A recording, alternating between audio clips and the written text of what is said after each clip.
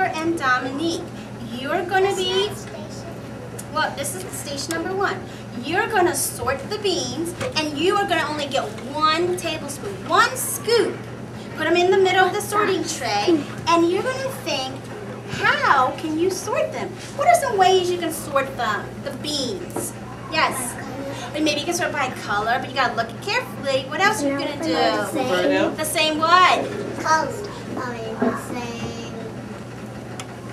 But you're on the right track. How are they alike? They're the same, maybe shape, right? Maybe same size. Anything else? Same kind of seed. The same kind of seed. So you're going to use your, you can use a magnifying glass to observe them carefully and think how you can sort them. And then you're going to do your habitat book. You can do either one first. A habitat book. And boys and girls, we've been learning about habitats. What's a habitat? Do you remember? We got them coffee. Dominique. Animals live. Okay, so a habitat is a what? Yeah. Place where animals and plants survive and live. Excellent. Find their food. Excellent. Habitat is the place where plants or animals live and survive. Where they can people. find their food, where they can be safe. Okay? So you are going to write your name and make sure you read this, the bubble part. And you have to read this. What does it say? I am a fish. My habitat is the... And where do fish live? In big They could live in the water. Where else could fish live? In the sea. Anywhere else? The ocean. Yes.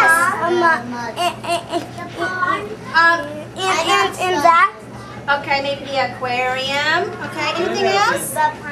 The pond. So wherever the fish live, in the what? Okay, you're going to sound out the words, okay? And then it says, I am a pig. My habitat is the mud.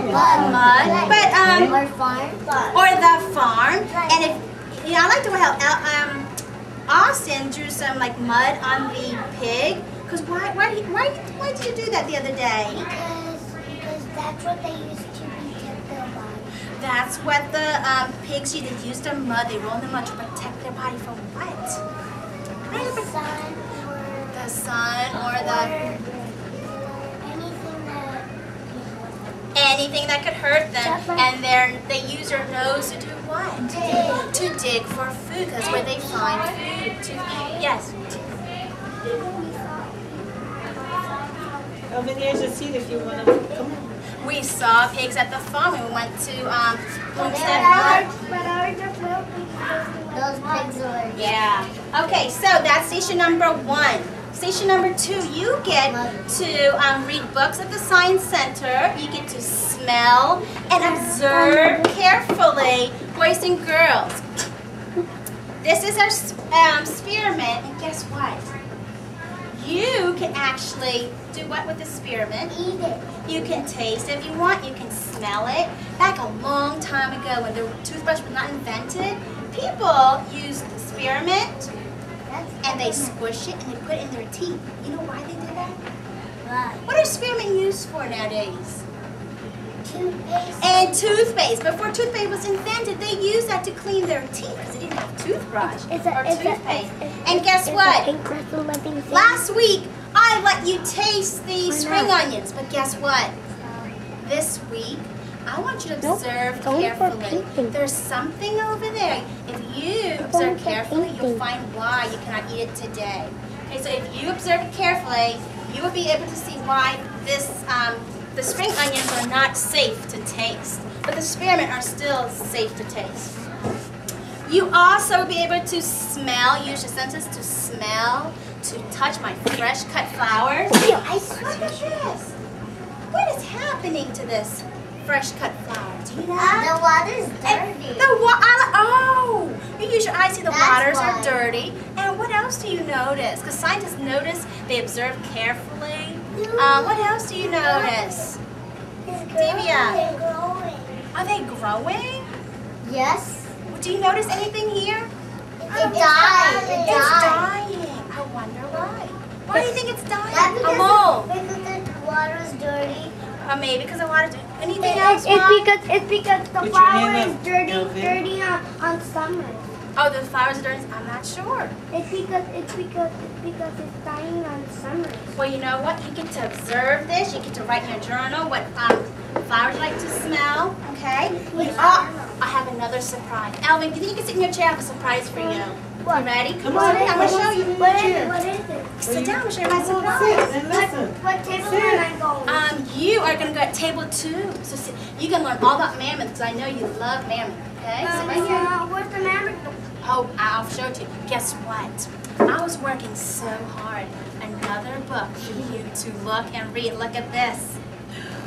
What do you think this says? Tail. What does this say? Tail? Animals. Whose tail does it belong to? So I made another book for you to look carefully.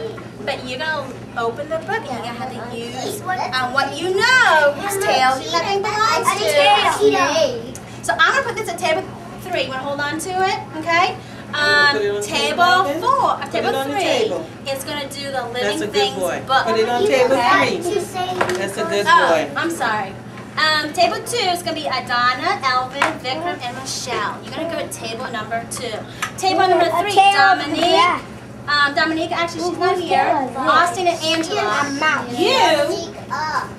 You are going to do the Living Things book. You're going to, because we're going to the zoo next week. Are we going to the zoo? Ooh. I put some zoo animals in there for you. And you can sound out.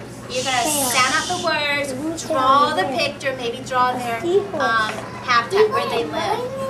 Okay? To give you an example. If your work is done, put it here. If it's not, if it's done, put it here. If it's not, put it in your work folder. Okay? So I'll put this on the table. And you get to use your senses to smell the senses at the table. And maybe you can even taste something there. And learn more about those senses. Table number 4, you get to observe, and that's going to be Stephen, Divya, Amol, and Roberto. Observe our little garden and see what's happening in there. And guess what you're going to do? If you really want to be super smart and challenge yourself, who thinks that they're ready for a challenge? Raise your hand. You are terrific. Well, if you want to challenge yourself, you observe what you see. If you see roots, you can tell me what's the root's job. What's the roots do for the plants? Okay, so you say, I observe the roots. The roots does what? Absorb the water for the plants. Okay. When you hear my bell, you're gonna rotate if your work is done.